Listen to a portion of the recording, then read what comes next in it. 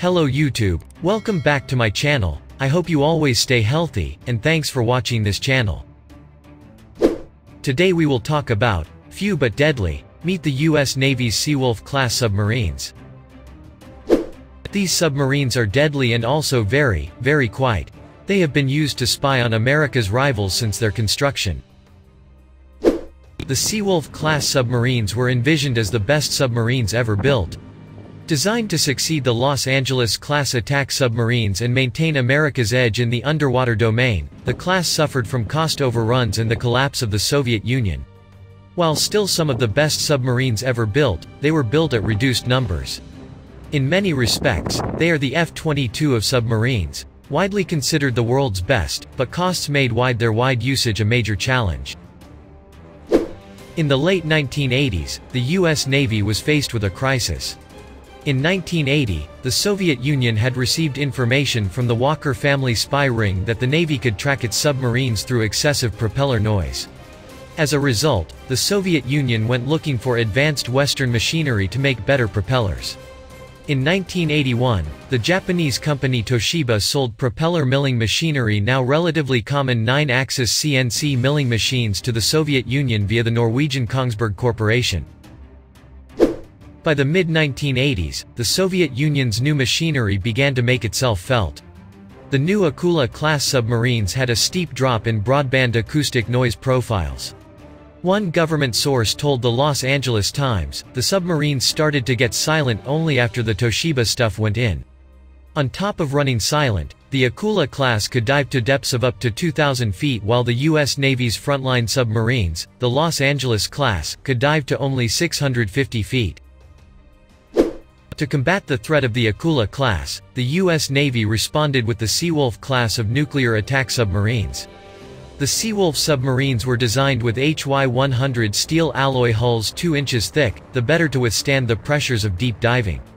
HY-100 steel is roughly 20% stronger than the HY-80 used in the Los Angeles class. As a result, the submarines are capable of diving to depths of up to 2,000 feet, and crush depth estimates run from 2,400 to 3,000 feet. At 353 feet, Seawolf subs were designed to be slightly shorter than their predecessors, by just 7 feet, but with a 20% wider beam, making them 40 feet wide.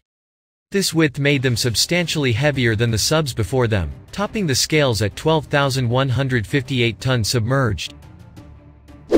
The Seawolf submarines are each powered by one Westinghouse S6W nuclear reactor, driving 2 steam turbines to a total of 52,000 shaft horsepower. The class was the first class of American submarine to utilize pump jet propulsors over propellers, a feature that has carried over to the newest Virginia class. As a result, a Seawolf is capable of 18 knots on the surface, a maximum speed of 35 knots underwater, and a silent running speed of about 20 knots. The Seawolf class is equipped with the BQQ-5D sonar system, which features a 24-foot diameter bow-mounted spherical active and passive array as well as wide-aperture passive flank arrays. The submarines are being refitted with TB-29A thin-line towed array sonar systems. Rounding out sonar systems is the BQS-24, for detection of close-range objects such as mines.